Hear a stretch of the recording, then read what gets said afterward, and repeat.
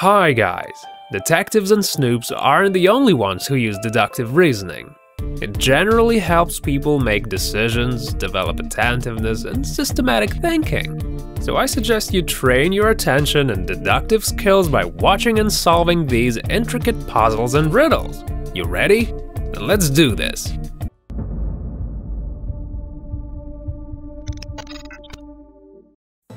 "10 minutes ago, somebody stole the money from the cafe.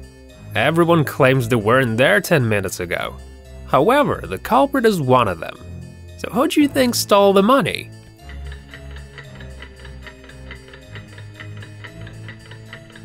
Answer: the thief is the guy with the ice cream. If he really bought that ice cream more than 10 minutes ago, it would have melted. So these three guys decided to escape from prison. To break out, they stood on top of each other. But the top guy still couldn't reach the window. So, what do you think they should do for a successful jailbreak?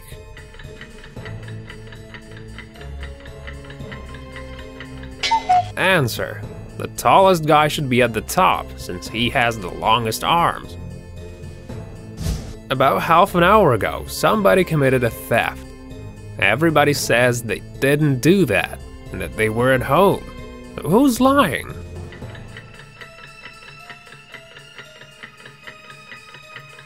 Answer: the guy that lives in the left house.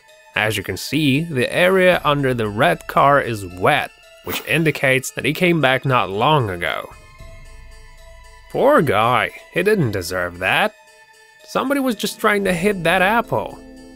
As you can see, there were 3 shots. Can you figure out which bullet was the first?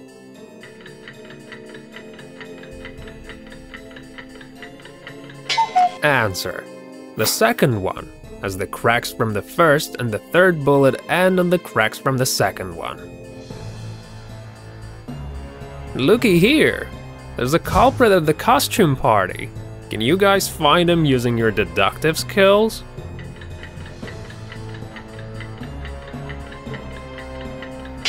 Answer: there he is, on the right.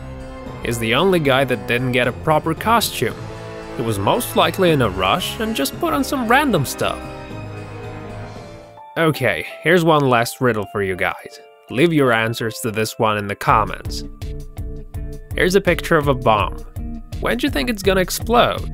I think you'll manage this one very quickly.